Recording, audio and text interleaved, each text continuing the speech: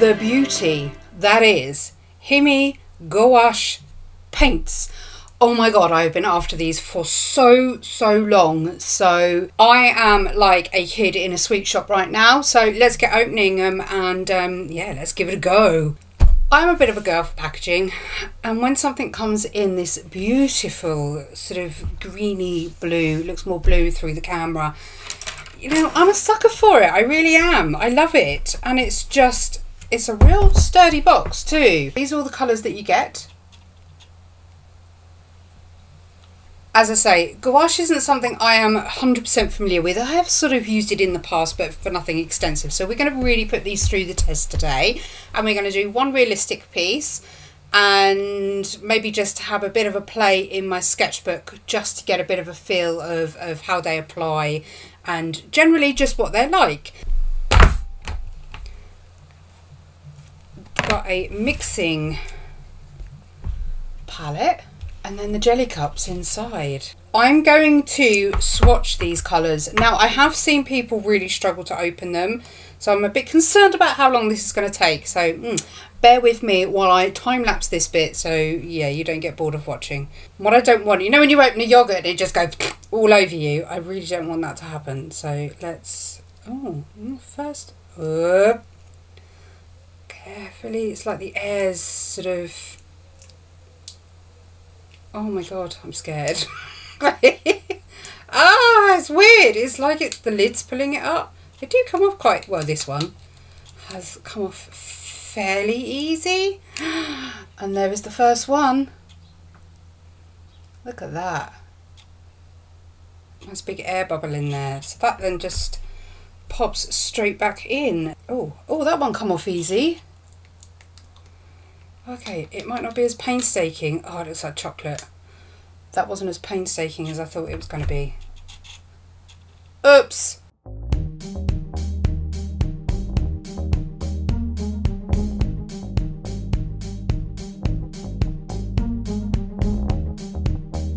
I'm a little bit concerned about the size of the air bubble in here. I don't know how well that's even going to pick up, but that pretty much goes right down to here, which means there's that volume of space with absolutely no paint in it. So that's made me a little bit annoyed because they're not cheap, and I've ended up having this massive hole in the paint. So yeah.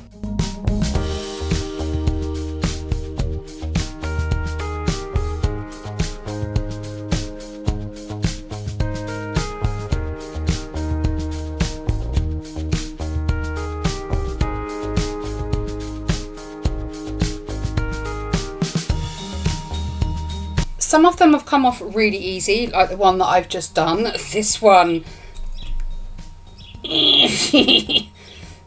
Get off. Oh, God, that is really stuck on. It's not even like, it's not even budging a tiny bit. No.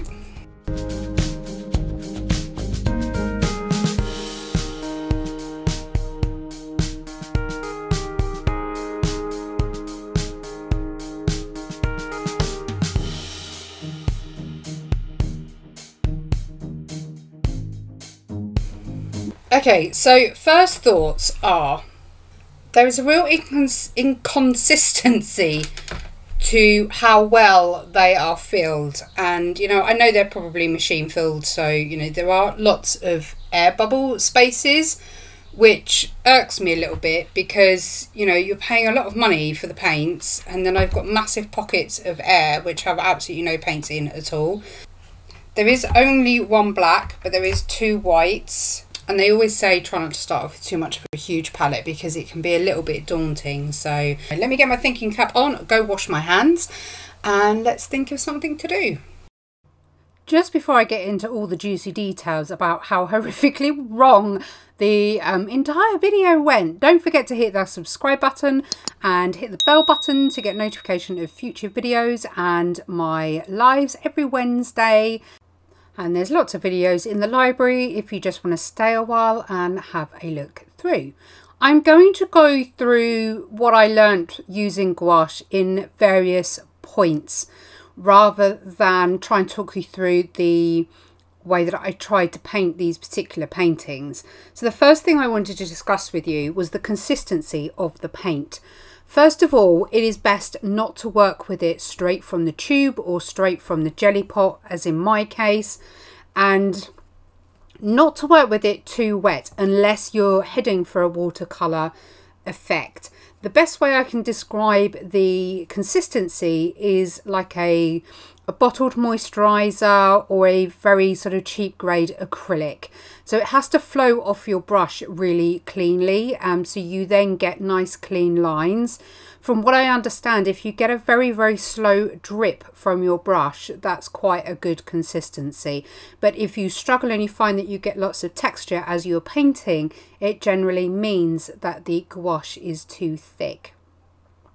It did take me some time to get used to the consistency, and the portrait that I did before all of this went horrendously wrong, but I learned an awful lot, and I worked straight from the cups.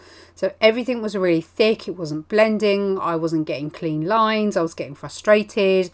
So although it went very wrong, I did learn an awful lot. So it was actually a very good process for me to go through. I did find in the set that actually the pink or the cyan-y type colour was more translucent than the other colours that I used. So I found that I had to use a bit less water where possible.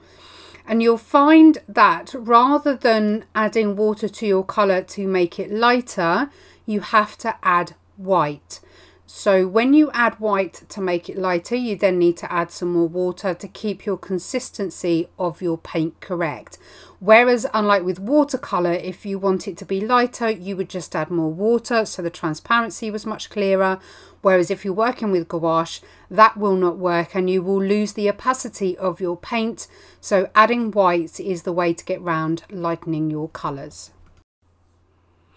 Blending, once I had got the consistency right, which is point number 2, I found much easier to do on the paper once I had got my base colour down, then going over with the darker colour in the area that I wanted and then mixing the two together where I wanted it to join.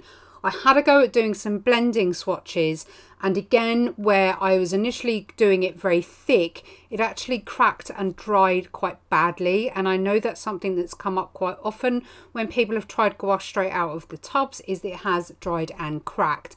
When it was very watery, very thin, it was even harder because it doesn't quite react in the same way watercolour does. You have much more control over where it flows, whereas with watercolour, they tend to just merge into each other very easily.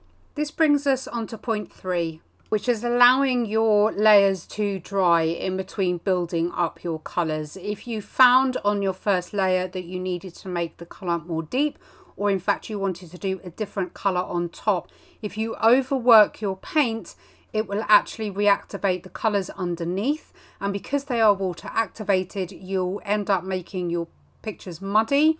So you need to ensure that actually in between each layers they are as dry as possible before you go over the top with another colour. But of course, if you want to intentionally blend the two, then you need to make sure that it is still a little bit damp before you sort of crack on and add the next layer over the top. So learning all that I had doing the previous 2 drawings, I decided to have another go at doing something a bit more realistic, and it was actually much easier to do than I thought, although I did still come into some complications, which practice with this medium will only make it much easier. But again, I made sure that each time I needed to do a bit of blending, that the layer underneath was still not quite dry, so it just made blending a little bit easier. I did end up doing the skin too pink, but I go on and alter that later on. But the biggest thing I think that I learned from this was keeping the consistency correct. And once I had sort of got the knack, I sort of cracked the perfect consistency. Overall, it made doing the paintings much easier and much more fun. Certainly less painstaking than the first one that I had a go at.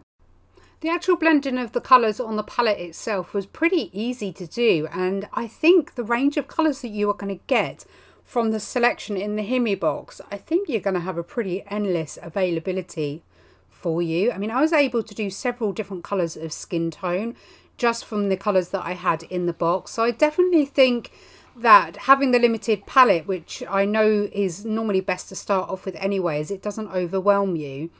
You know, it's portable, it's good quality.